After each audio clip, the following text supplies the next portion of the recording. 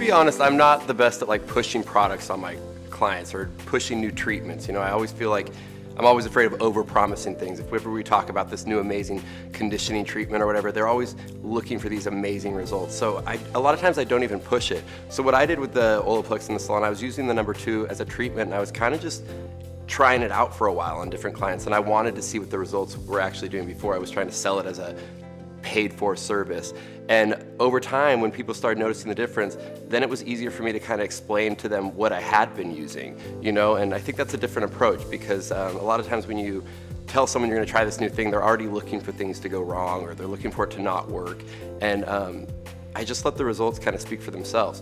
And after that, so many people started asking more and more questions about Olaplex and asking if they could use it every time, if it was a product that they could use on every color service. And beyond that, at that point, it was really easy to sell the #3 and send them home with it. You know, it's like they already trusted the product that much that it sold itself.